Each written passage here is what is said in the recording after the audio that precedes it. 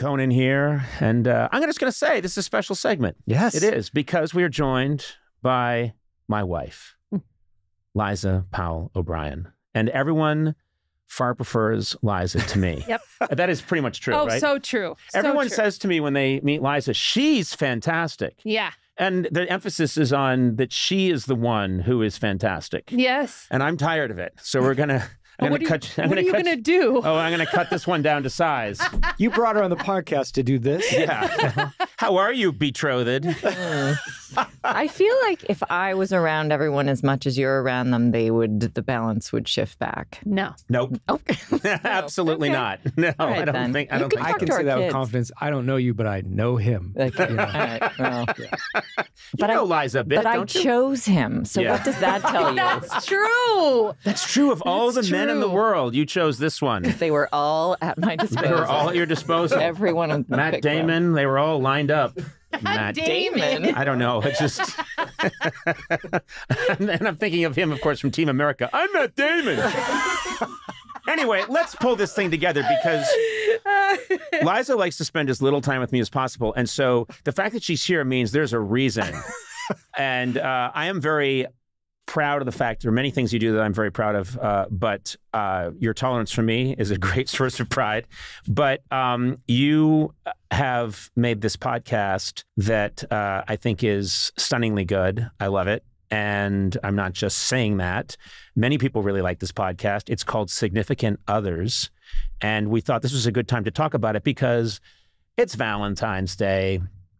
You know, you're so in love with me. I do appreciate being recognized for that.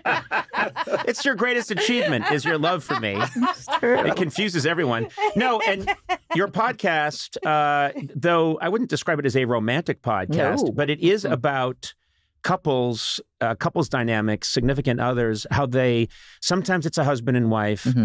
These are famous couples. Sometimes it could be a father-daughter.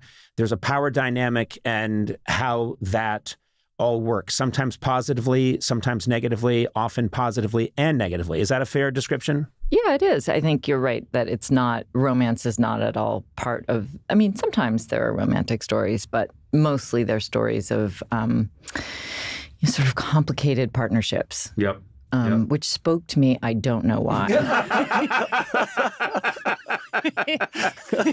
Well, it's so funny because I often contrast your podcast with mine. Ours is seat of the pants, absolute nonsense. Liza works. I'm always seeing her pretty much in her study, in her small study, that is often also occupied by several cats that hate me, by the way.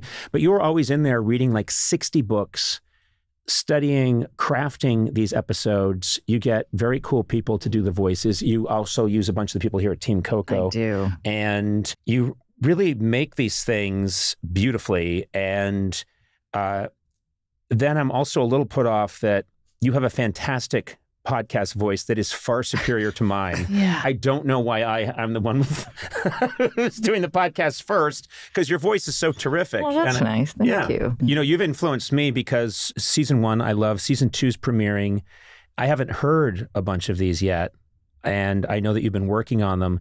But for example, Jenny and Karl Marx, Karl Marx's wife, and what their relationship was like. And because you were doing all this research, when you were done with one of the books, I read it. I had never read a book about Karl Marx and his relationship with his wife, Jenny.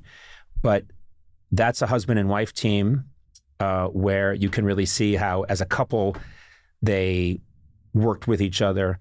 Then there are other teams like Billy Strayhorn and Duke Ellington. Tell us about that. Billy Strayhorn, Duke Ellington was, I think, has been referred to as the first great American composer. He was just unbelievably talented, and forget the fact that he was, violently discriminated against his entire life, but even outside of that, his accomplishments are spectacular. So he kind of had this empire almost of music, and he had all of these different versions of his band, and he was touring all the time and kind of stretching himself really thin. And he met this kid named Billy Strayhorn, who was 21, who had wanted to, I don't want to give the whole story away, but he had wanted to be a concert pianist, and he was a prodigy. He was incredibly gifted, used to play the piano in the, he and his family lived in a boarding house, and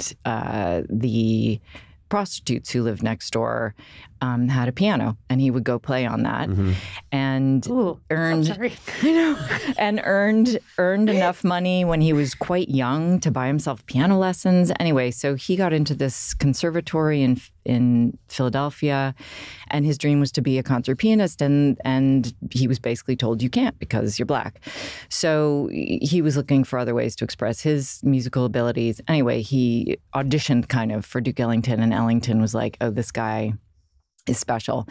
And what Strayhorn could do was he could play in the style of anyone. So he could play in the style of Duke Ellington, and then became his sort of stand-in, his band leader, his collaborator. He wrote a ton of music for him, including the anthem that I think most people think of when they think of Duke Ellington, which is Take the A Train. That was actually a great story, which I want to tell you. It's just an amazing, iconic piece, yeah. So anyway, and he was gay, and he was very determined to live openly. And so he was... which at that time is unheard of. It wasn't entirely unheard of, but it made it very difficult for him to be a star in his own right, because that was still a disadvantage. So wow. Anyway, so that's a really interesting That's a great story. I mean, listen, they're what's interesting is I'll often know one of the names, but not both. Right. And then like Benedict Arnold, I know that name. You did Benedict Arnold and Peggy Shippen. I had heard a little bit about Peggy Shippen.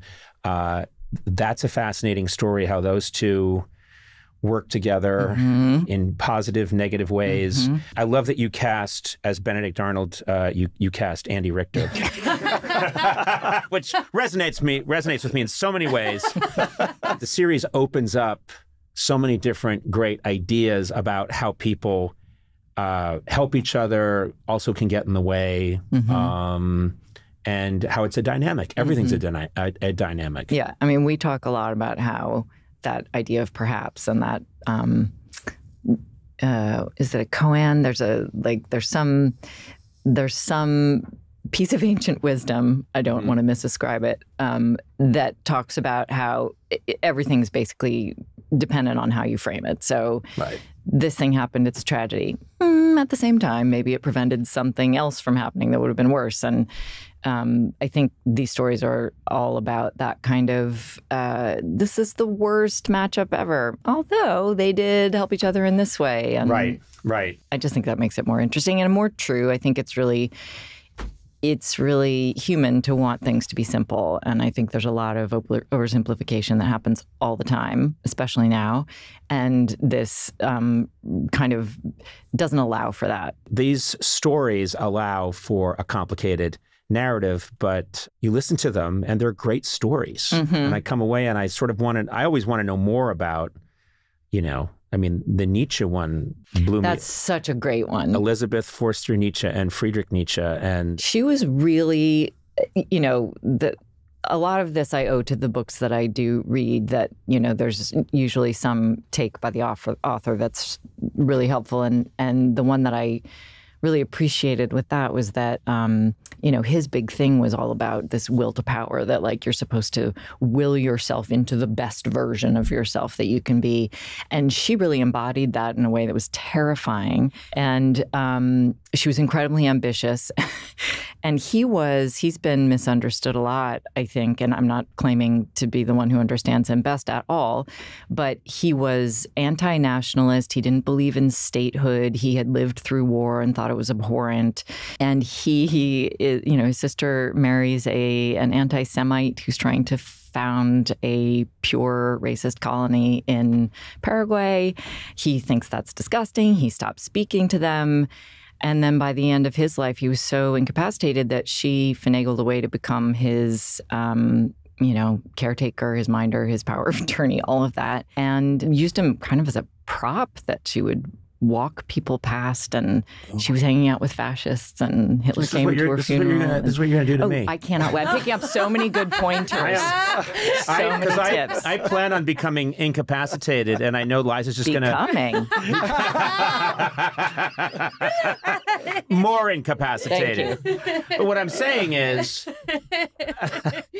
I don't always ask you to carry me to the toilet, but... you don't always ask. I don't always ask. Sometimes I should. Anyway, we got off track. My point is, I love your podcast, and I'm not saying it because you're making me, which you did. No, she's got a gun. That begs the question, season 12 Conan and Liza episode? Right. Yeah. That episode. Well, that's the one where I'm in a wheelchair.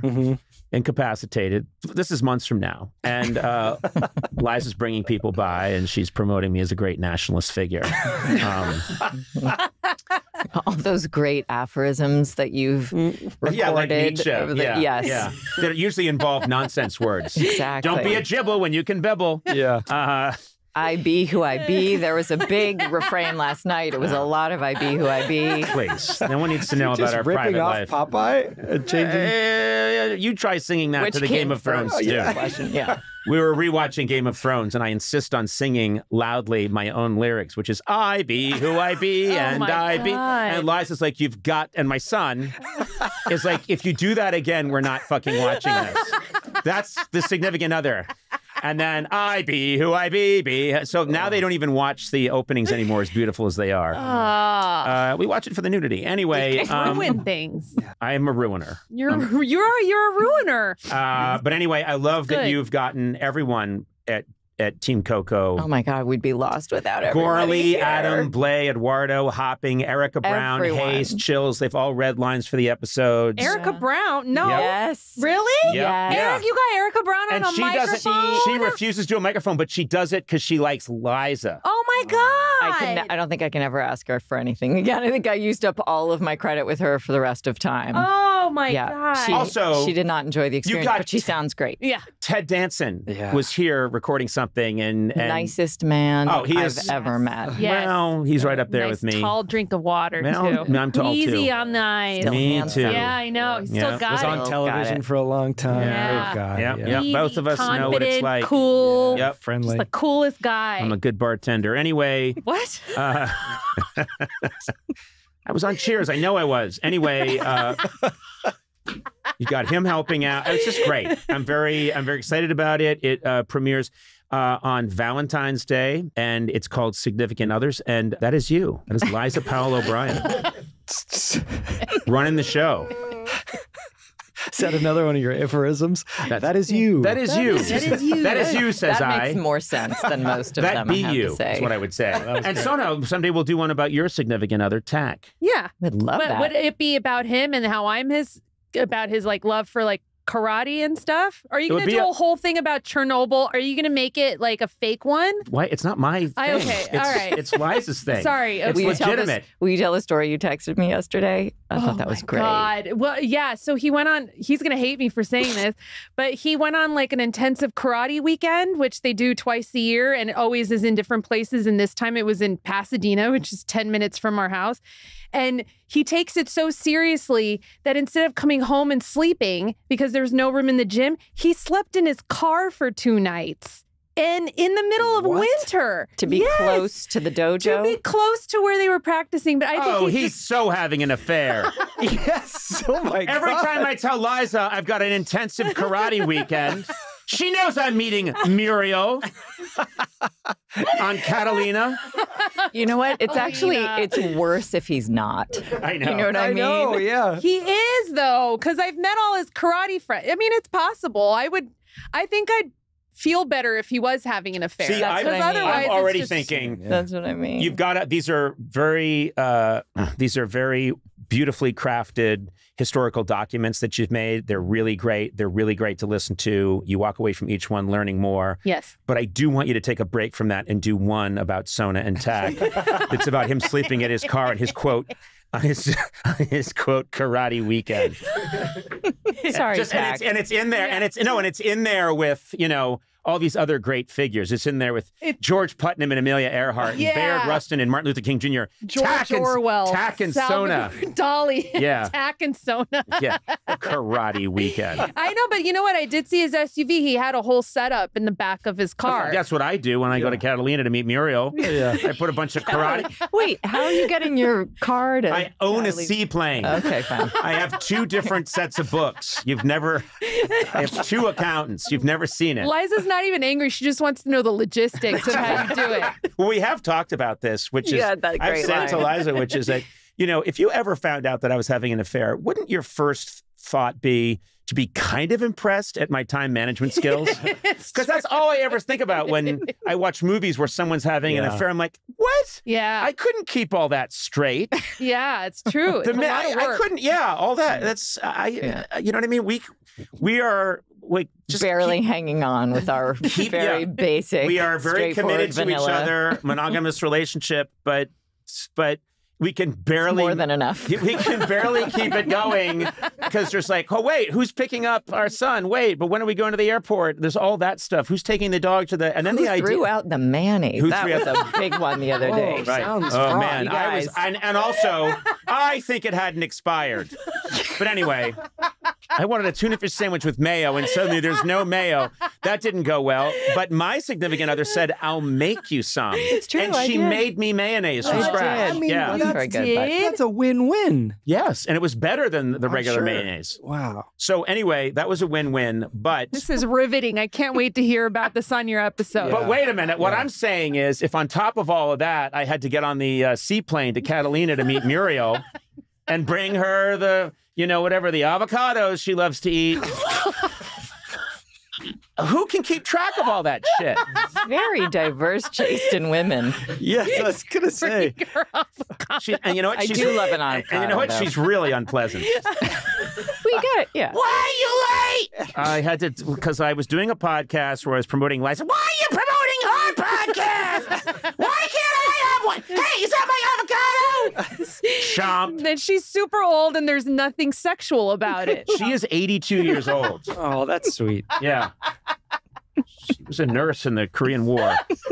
Anyway, as stupid as this podcast is, I know. I'm sorry, Liza. I'm going to say this. I'm so proud of you. I love you. I'm so proud of you. And I think this is an incredible piece of work. So I'm excited about the new season, Significant Others, wherever you get your podcast, season 2, premiering on Valentine's Day. Subscribe where you get your podcasts.